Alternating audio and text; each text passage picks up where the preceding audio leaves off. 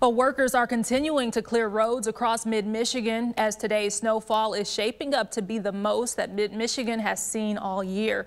TV5's Kendall Keys spoke with Genesee County Road Commission and the Michigan Department of Transportation. She joins us now live as plow drivers try to keep up with the falling snow. Kendall, what can you tell us? I'm on Genesee Avenue right now here in Saginaw, and the roads behind me are a bit of a slushy mess still. Now, crews have been working around the clock to clear that snow, and due to the volume that they're dealing with, they'll continue throughout the night.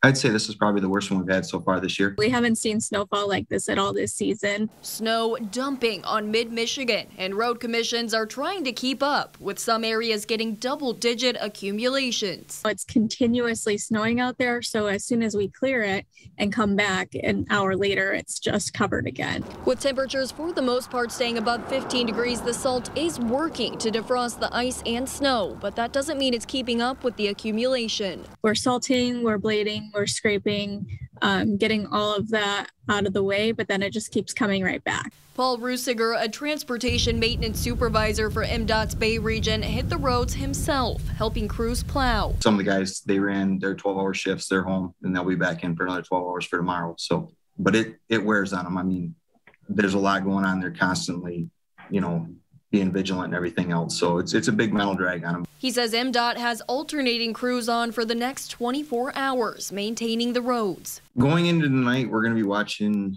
obviously, the wind, the weather temperatures, seeing how they drop. If it's going to get really cold and the wind's going to pick up, that's going to obviously change our plan of attack.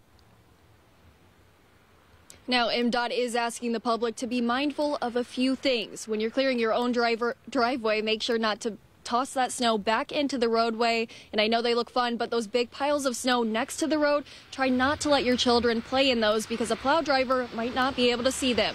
MDOT says if all goes well, at least the main roads should be cleared by tomorrow. Reporting live in Saginaw, I'm Kendall Keys.